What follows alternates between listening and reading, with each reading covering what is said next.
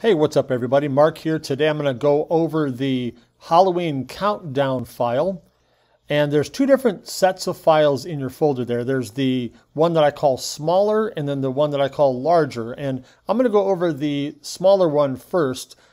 All the pieces are identical to the larger one. They're just, well, smaller. So I'm going to talk you through how this is laid out and give you a couple of tips along the way. So first of all, let me go over the line colors. All of the black lines are cut, the red lines are score, and the green lines are to engrave. Now, if you'd like to score the engraving instead because it would be faster, or if you want to paint it a different way, feel free to change the green to red or to just score the engraving parts. That's, of course, just fine. That's all up to you and how you'd like to do that.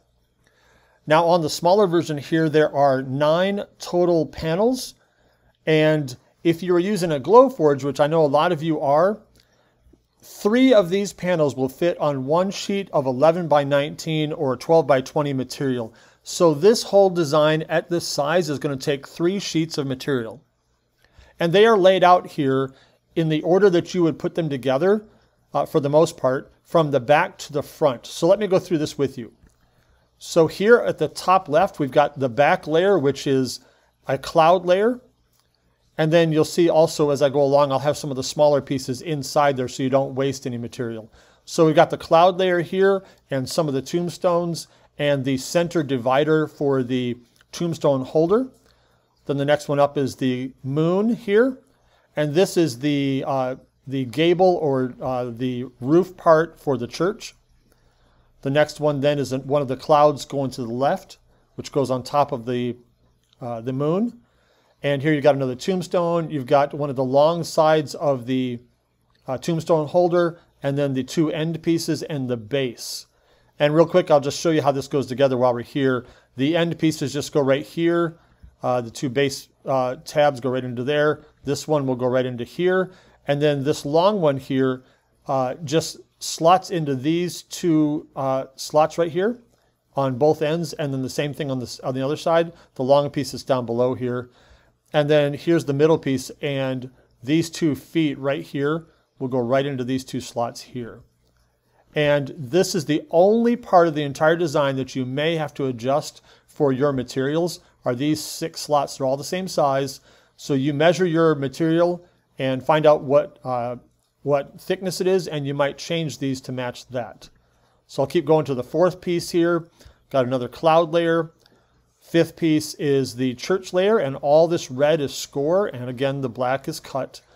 This arched piece right here goes over the door. You'll see that in the photos. You got the witch who's currently upside down. You can put her in the sky however you'd like.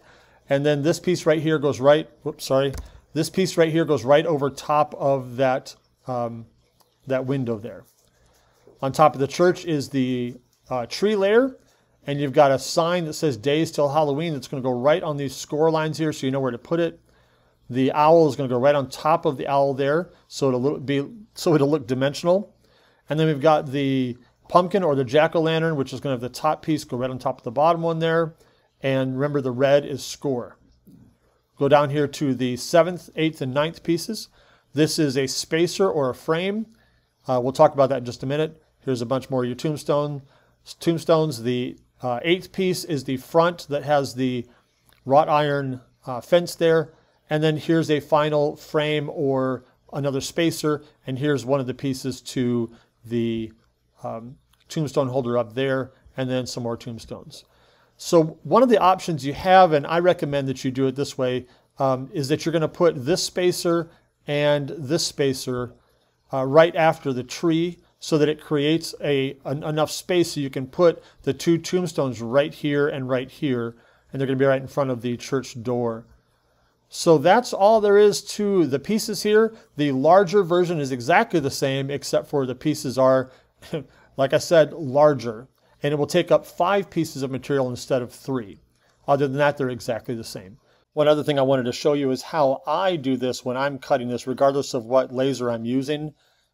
These 9 pieces will typically not fit on your laser all at one time. So the way that I do it is I load this entire page with these 9 panels on it, and I just simply drag all of them off the workspace and then I take 3 of them at a time if I'm using this size, and I'll drag it on, I'll cut those, and then I'll drag it off to this side.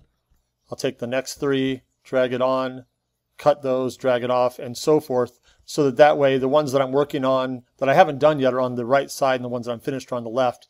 You can do it however you like, but that's the way I do it, and that way I really like having everything in one file like this because it makes it a lot easier, so I don't have to load a whole bunch of things. I can just load one thing at a time. Hope that helps. Make sure you watch the quick overview video that comes along with this one and read through all the description that I have in the listing. And of course, always message me if you have any questions.